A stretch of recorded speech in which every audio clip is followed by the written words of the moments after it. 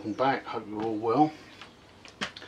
I've got a Bt120C Stihl post hole driller.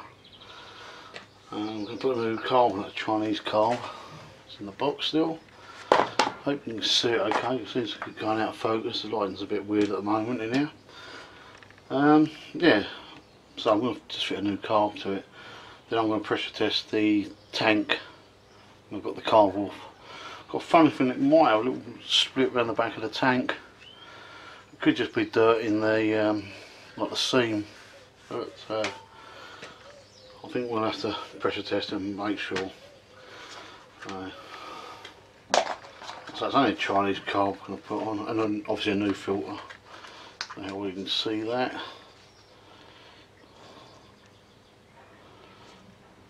This is only a backup machine. So if I just mentioned I've got this off because I'm doing other things to it, the casing off anyway, but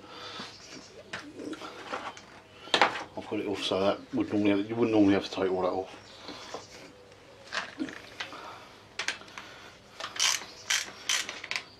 So I'll just do it and film it at the same sort of time and see what happens. This particular one's got a Chinese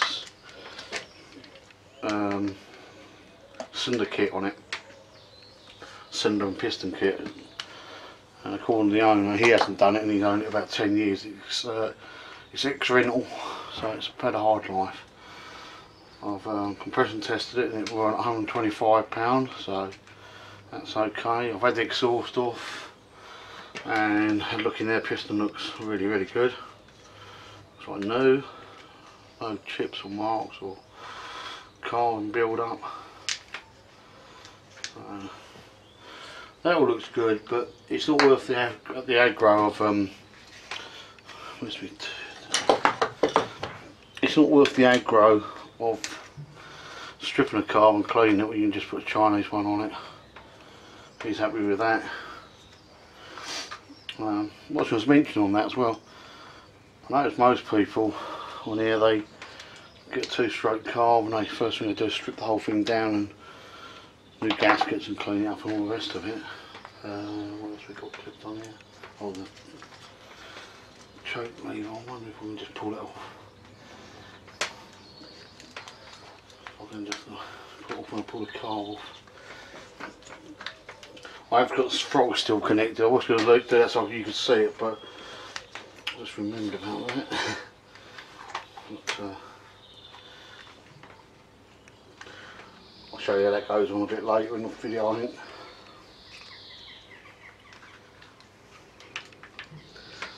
A bit awkward when I can't sort of stand where I want to stand. I really want to stand where you are. That's the cover out of the way, it just slides off, but I'm just trying to get this. I'm going to pull it that way. There you go. Carb's off, so you can see it, apart from the petrol pipe.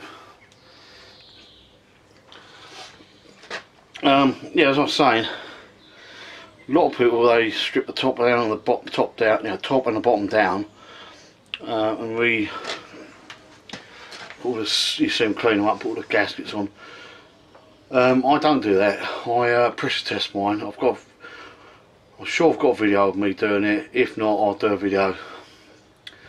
Because you normally only have to do the top or the bottom. You have to do one side, or sort of the meter inside, or you do the priming side.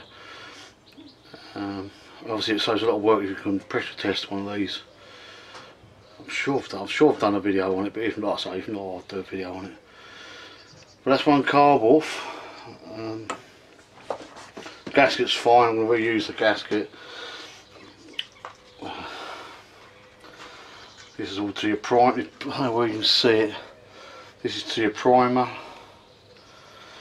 Once we clean, we'll have to clean everything. I have to clean everything up before I put it back on, but I won't bore you with that. I've got to get my gloves out of the van. Stick the old two-stroke. Let's have a look in there. Looks good. the plug is loose, so there's no real compression there. Piston looks really, well, it's got a few lines in this side.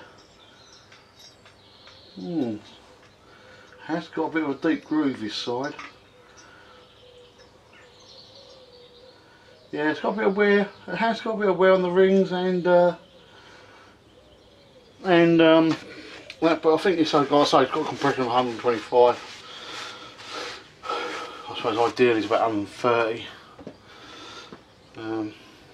So I'm thinking that's fine. Like I say, we're going to pressure test this next.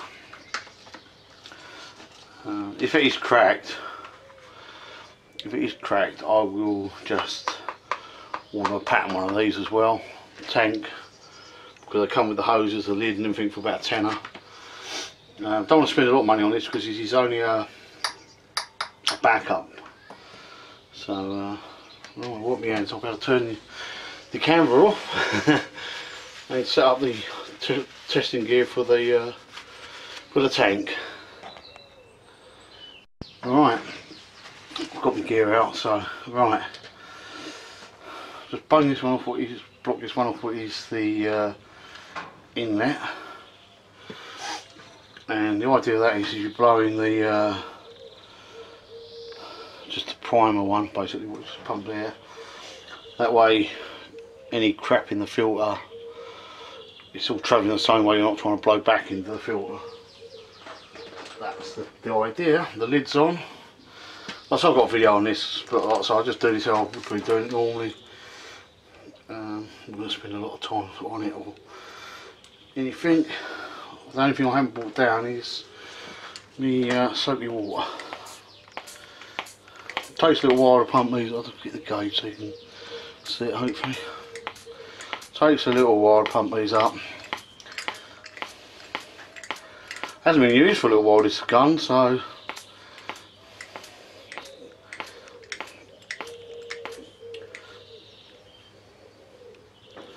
I can't see it myself.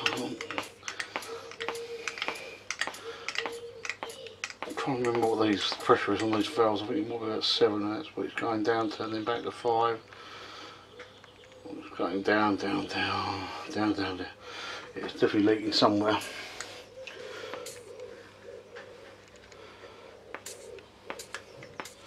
Could be the system, so you have to check the system first, bits you put in, and then check it. Yeah, we're dropping right down to 0.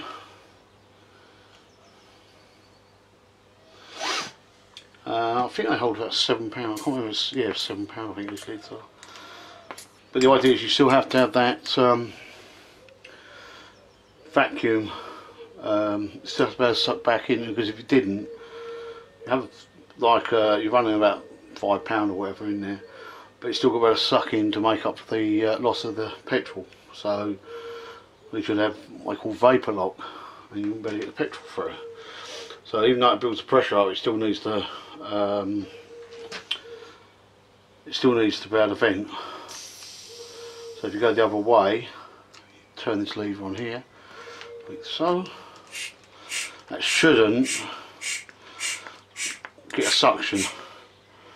You find it gets a little bit, but that's nothing, you know, it's got to cope with it. You wouldn't be sucking like that amount of petrol out the tank. So that side of it seems okay. That's normally just a cap.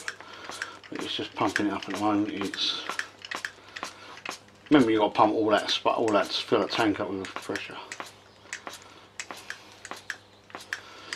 So that looks like trying to get some soapy water. So I'll nip back up indoors and get some soapy water again. So yeah, because it's dropped down to 5. It's about 4. And it's still dropping, so I'm going to get some soapy water. Right, hopefully that's focused in. I've just done a bit, it wasn't very focused. Can't find my squeezy bottle. I think the dog's had it, and I've got another one. It's indoors and hiding out here, so I've no idea where it is. So I've just used this. It's only an empty one with some soapy water put in it. Pumping it up, get some pressure in it. But I haven't found nothing yet. I've checked all my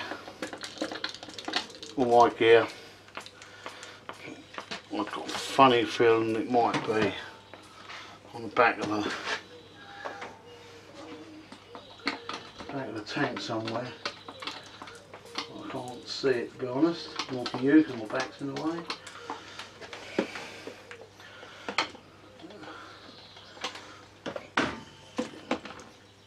Can't hear the air coming out anywhere either, but we're not talking great pressures, are we?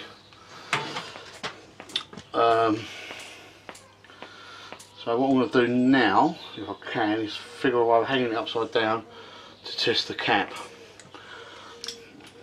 Well, we'll do that next. Keep pressing the button.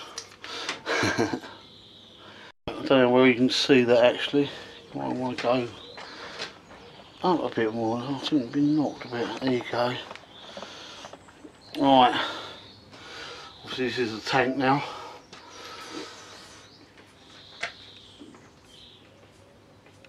I've got a funny feeling I can feel the pressure come around from the cap, because it could be that it sometimes be over tightened and stretched to free. I don't know if you can see it. Hopefully you can see it. Let me move you somehow so you can see it. Hold on. Don't want that to drop on the floor really. Hold on. Just in case it pulls out. Let me pull that out. Alright. Well, let's see if I can get you. I'm not going to get you high enough there. I'm going to let me turn the viewfinder around. No.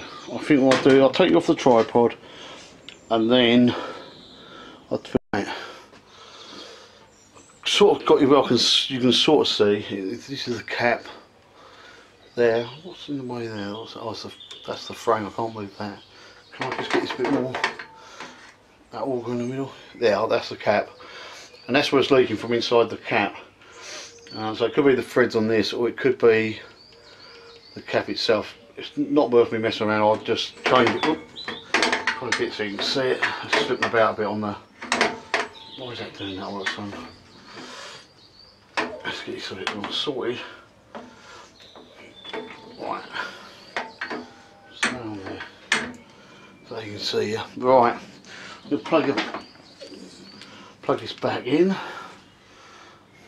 Put a bit. I ain't got a lot more soapy water left, funny enough, so because I've took a couple of different takes of this. So we'll pump it up, and hopefully you'll see bubbles, but it is mainly this side. So, but hopefully you'll see the size of the bubbles once it bubbles. Actually, it's not building up a lot of pressure at all now. Why is that? Come on. Ah, it's getting worse. I'll force that lid a bit.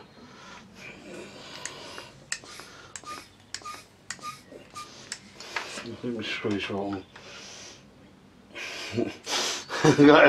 That's what happens to them. That's what messes them up.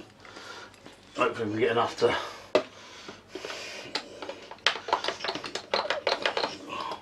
Come on, that's it. There comes the bubbles. Did you see it? Can you see them? Not really, I don't suppose, on that side. I don't know why I stood there where you are. I just looked in the viewfinder, couldn't I? The bubbles are pouring out this side. Obviously you can see them expanding on the bottom there. Hopefully you can see it. When I take the tank off to replace it, I'll show you on that. It'll be part 2. We'll do this in 2 parts. Yeah, because obviously if these are leaking, they can't build up the pressure, and they won't run right. The mixture won't be right. They lack power and everything. Poor engine's working his nuts off to build up pressure in here. This is what you do when you prime them. Basically, you're building up pressure in here. So, like I said, these are cheap enough to replace. Just Chinese. This is all. Everything that's been replaced on this has been Chinese. So why the tank ain't gonna make a difference. So that'd be part 2. I have got a video, like I say, on doing the pressure test in the tank anyway. So you can have a look at that and make it, you know, see for yourself. You'll get tanks where they leak around the petrol pipes, and people say, well, you've probably got one yourself, one or two yourself, things like that would leak. But that engine would work so much better if it's all sealed, because it's working its nuts out to pressurise the tank. And like I say, if you over pressurise, that's no good either. It has only got like a slight limits on it, so the cap does have to draw like a vacuum in and to maintain the pressure. And what happens is they get over tightened and it messes the thread up in there. But like I say, time I buy a cap, I can just replace the whole lot, because it's a customer's one. Replace the whole lot, it comes with all the pipes and everything, so why mess around? It's 4